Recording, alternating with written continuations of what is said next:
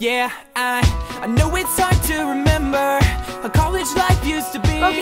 Sometimes I feel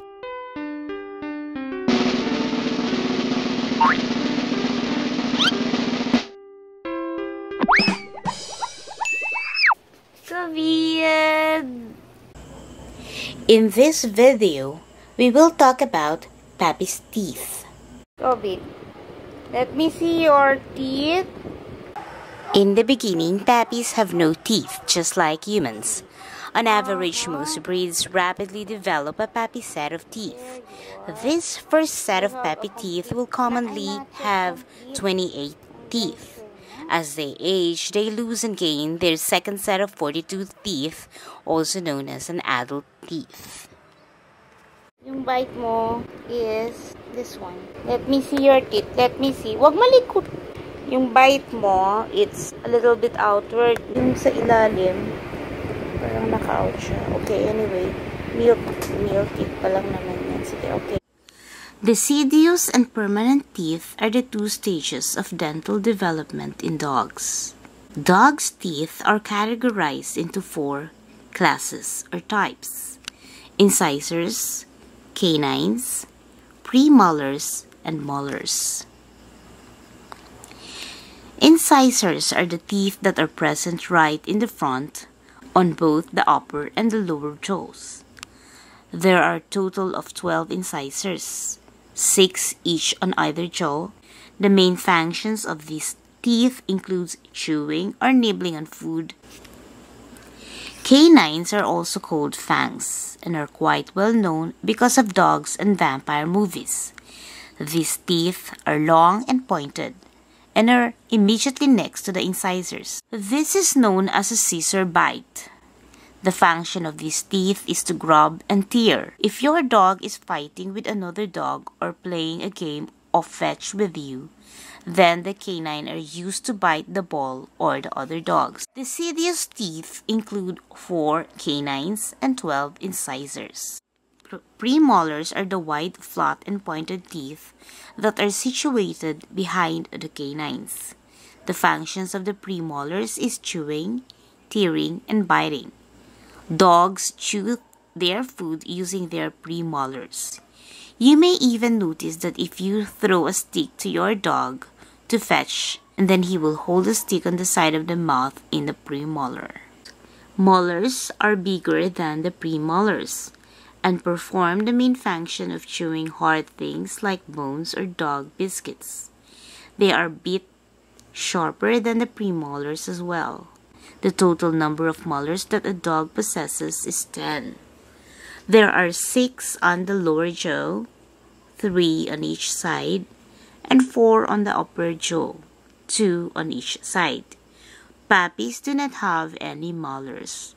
Deciduous molars do not exist. They only grow as a permanent teeth. How to determine the right bite? The bite is right when it is normal. The scissor bite refers to the normal relationship between the upper and the lower teeth. This is also called the normal occlusion. The upper incisors overlap the lower incisors when the mouth is closed. The lower incisor crown tips rest on the inside cingulum of the opposing upper incisor teeth. The lower canine teeth fit in between the upper third incisor and the upper canine without touching either of them when the mouth is closed. In viewing the teeth of the side with the mouth closed, the premolar teeth of the upper and the lower dental arcades interdigitate very much like the teeth of a shear scissors. This malocclusion is sometimes referred to as an underbite. The mandibles may be too long or the maxillus is too short in relation to the mandibles. It is also called maxillary brachygnism. Malocclusion can be very uncomfortable for the companion animals. Treatment for these conditions require an accurate diagnosis in all cases. Treatment planning is based directly on the diagnosis. Some cases are appropriate for braces. Catch this, ha? Catch this, ha? Okay? 1, 2, 3, go!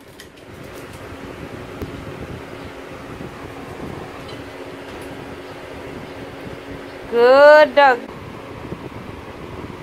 Huli! And complain back to class.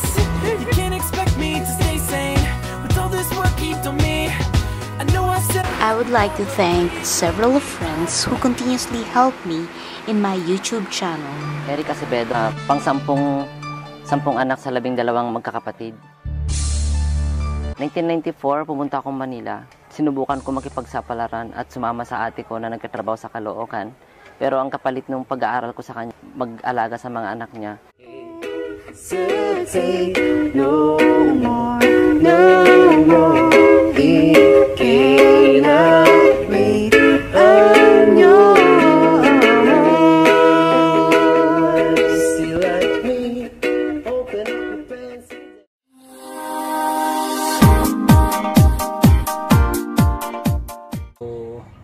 This is smartphone. Till next time.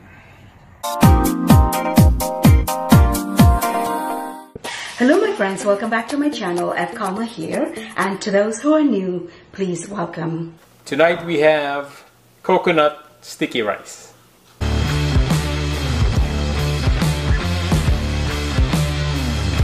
Guys, I'm Angela and I'm here with my brother David, and we are going to be showing you guys how to make rice puto, a Filipino dessert slash snack. So this is the final product. It looks really good, and I'm going to have David to taste test it.